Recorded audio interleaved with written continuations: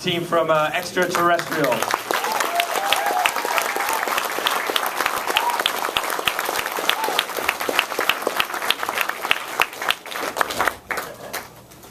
So I'm gonna start just a little bit. I got a question for you. So this is, in a way, there's a strange similarity to me to Time Crimes, because Time Crimes is so goddamn complicated and interwoven, and it takes you a little while to figure out where everything's going. So I want to ask you about your writing process and the evolution.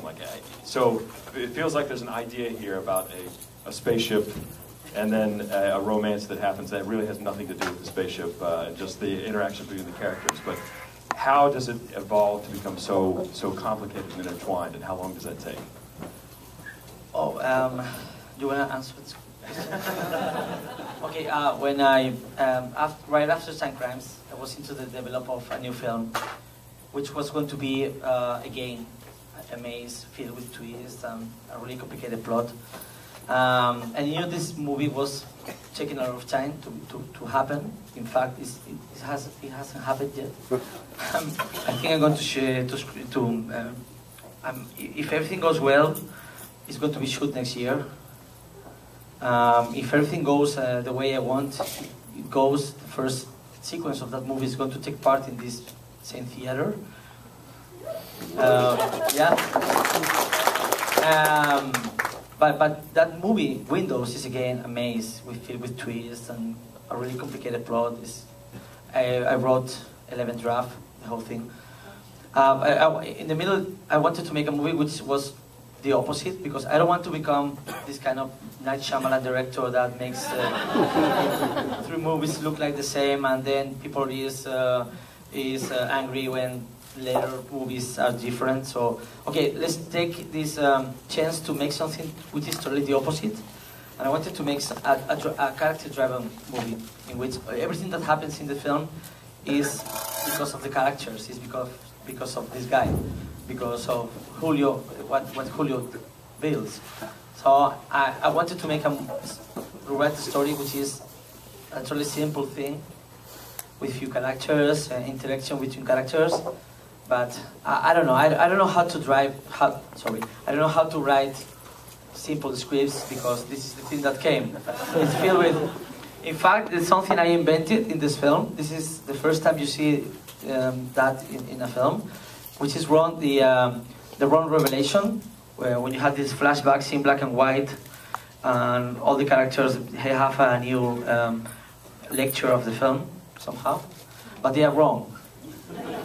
This is something that doesn't happen in Shyamalan films. For example, Bruce Willis at the end of The Sixth Sense, he has a revelation, but he's wrong. He wasn't dead. So I wanted to explore that kind of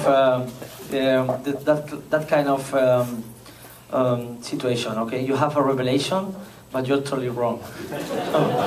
And so it's a really complicated script, but I really tried to make something simple, but it didn't came. I think it's incredibly complicated if you think about it. Yeah, you know, we had this reference through the whole shooting. Okay, this movie is War of the Worlds, the Steven Spielberg film, but instead of following Tom Cruise, we're following the wife.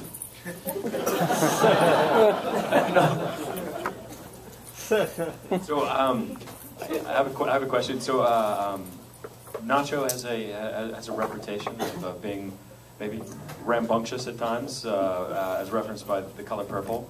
I just wanted to find out, you know, how it is working with Nacho in probably close quarters, day in and day out. I didn't see his dick yet.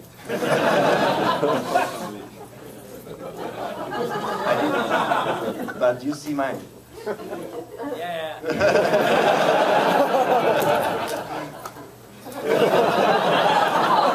That's the reason I don't show it. No, it's really crazy working with him, because he worked with a big stick.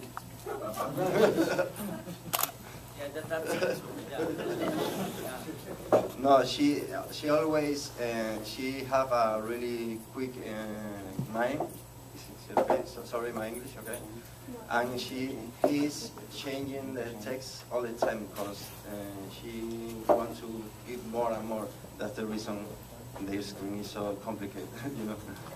And it's so difficult because this movie, we made it in 3 weeks, and there are so many long shots, and with a lot of marks. Different positions in space. Marks, okay. He's always changing the marks and changing the text, and it's so difficult. But I'm glad he chose me for his movie. I'm happy. So 2 little, I guess, nuggets, if you will, that are really awesome to me in this movie. The tennis ball cannon and the gigantic coffee cup. So where the fuck did all that come from? What's it? Okay, we needed a menace from the sky at some point, but a real alien menace didn't have the space in this story. So how can you attack one building in front of you with a message, with a ballot? The ballot is a message at the same time. So we came with this idea, but the tennis ball with the message. By the way, you can make your own. If you want to have some merchandise from this movie, you just need a tennis ball and a marker. When I was making Time Crimes, I was trying to make a monster that was really a cheap costume for Halloween. If you wanna dress as the Big Mommy from Time Crimes this Halloween, it's pretty cheap. You only need bandages and pink pincher, pink color, and a coat and a scissors. If you wanna have, if you wanna have a extraterrestrial ball in your house, you just need to write Julia's fucking Julio in a ball. It's pretty cheap. I make cheap films for cheap people.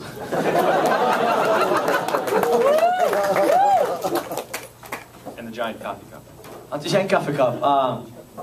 You know what? There's something really funny in this film, because it wasn't something that I had in mind. At the beginning of the film, he drinks a coffee, and he says, "Oh, it's burning." And at the end, we see a burning coffee. Oh, it's such a clever metaphor of, I don't know what. It's so clever. I don't know, it was such a big coincidence. So I didn't came with this idea, but it happens in the film. Okay, I didn't have this in mind. But if you're going to talk in your webpage or Facebook or Twitter about this film, just let's pretend I had this in mind. It's so clever.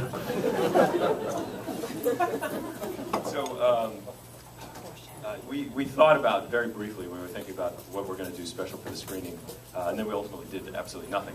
But we thought about renting a tennis ball cannon and having you fire out novelty tennis balls to the crowd. But after further counsel from legal and management, decided that would be a really awesome idea, but probably the worst possible idea. So maybe for the theatrical release. So. All right, do we have some question from the audience? Got one here on the aisle. Hi, yeah, I just want to say I really enjoyed spending time in your mother's vagina. Thank you. My mother is pretty happy too. Have you decided in your mind why the aliens are here? Yeah, if this movie becomes a huge success, who knows? I will shoot the sequel. It takes part in 4 years later. The UFOs, the mothership alien, they are still there, up there in the sky. They are just fucking with us. They don't come out from the...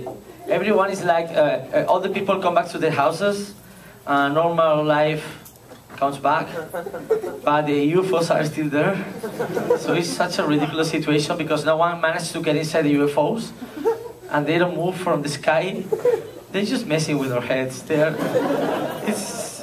It's such a... Okay, the same way his characters decides he renounces in order to the girl. Aliens renounces in order to the humans. That's all I have to say.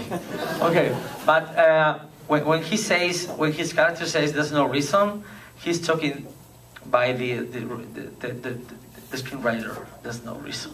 I'm sorry. The script of this movie goes until this point. From this point, there's no reason. I'm sorry. It's like the birds. You like the birds? It's a classic.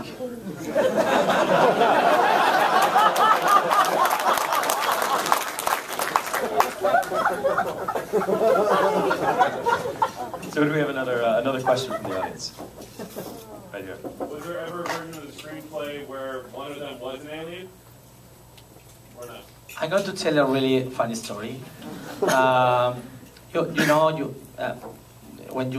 Once I made this script and when I shoot the film, and this year it was in the Cannes Festival, but there was only a promo, not the whole film, just a promo.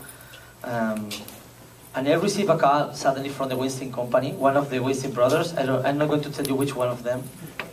He calls me and he says, "Okay, just tell me which is the end of this film, because I've seen the promo, I read the synopsis. I want to know how this movie ends." And I was like, I prefer you to watch the film. It's so complicated to explain the end. And he told me, the only way to finish this film, the only right way is when we discover that the alien is her. The girl is the alien. And I was like, okay, sure. I prefer you watch the film. And when he showed the promo in the internet, in YouTube and so, a lot of people were saying, okay, we don't need to see the movie, we know. She's the alien at the end. I don't know. I don't know why people keep thinking in these ways. It doesn't make sense. I never consider one of these characters to be the alien. That's another film. Maybe I shoot it next year. I don't know. But this is not this film. I didn't want to make a big twist at the end because I prefer to play a different game this time. Okay, we are tired of twists at the end, big twist. I don't know. And at the end we discovered that my next film is going to have a big twist at the end. I hope you like it then. Not now.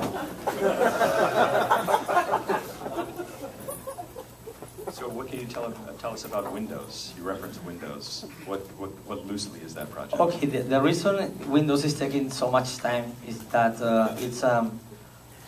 it's going to have an average budget, which for me is awesome. It's a thriller in the way Time Crimes was a thriller involving a girl, a hero, and a masked guy. The complicated thing is that this movie is going to be in real time, and it's going to take only one shoot through all the film. It's a continuous shoot, and all the action is going to be followed through the screen of a laptop. I'm already tired of this film. It's going to be so complicated to make this film. I don't know. I'm exhausted, and I haven't started shooting it. So I don't know. You know, when you're following situations through the screen of a laptop, you're dealing with a lot of different language, YouTube, Messenger, Twitter, a lot of different languages, different codes. The story is being developed through and it's an action-packed film. So I don't know. I'm already tired of this film. Do you have another question from the audience? Oh, there in the back. Is there any meaning to the giant unbreakable jar of peaches? Yeah, that was another nice little nugget, if you will. Tell us about the jar of peaches. What's the metaphor? The jar of peaches. There's no reason. I don't know. Maybe one girl in Spain after the San Sebastian Film Festival, she said to me, the peaches were like a feminine metaphor. because a peach it feels like a pussy. Maybe it's a symbol of the feminine side of the story. So there's no reason. There's no reason. Okay, there's no reason. Do you like it, the peaches? You want to make if you want to make your merchandise from this movie, it's pretty cheap. You just buy a jar of peaches and put it next to your Matrix toys. Okay. This is the Millennium Falcon. This is the people from Lord of the Rings, Elijah and all these people. Hi Elijah, where are you? Hi Elijah. So I had this little Frodo toy, and the Millennium Falcon, and the peaches from Extraterrestrial.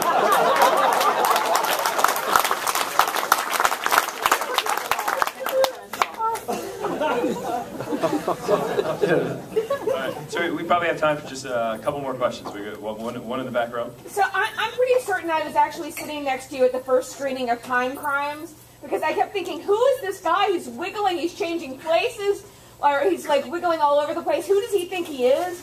And then you got up to talk after that, and oh, I understand. So were you more nervous the first time Time Crimes screened here, or tonight? You know which is the similarity between these two moments, when I showed Time Crimes and now? Mm-hmm. I was so nervous during the film, then and now. I just drank a whole bottle of white wine. And actually, now I'm totally drunk.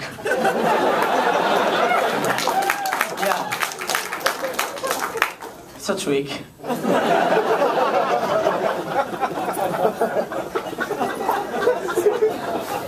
All right, so we got one more question right here, sir. Do you have any more shorts in you that you'd like to do as opposed to features? Any ideas for shorts? For shorts? Yeah. Not features, just shorts? Just shorts. I made several shorts throughout this time. They are on YouTube. Just put my surname in YouTube and you'll see a lot of short films, sex tapes. Yesterday we released a video clip I directed for a Spanish singer. The color purple? I am the drunk guy, not you. I made a video clip with, I don't know, I made a Matrix commercial a few time ago. You just put my name in YouTube and have a good night with me. All right, so ladies and gentlemen, thank you one and all. Tell your friends.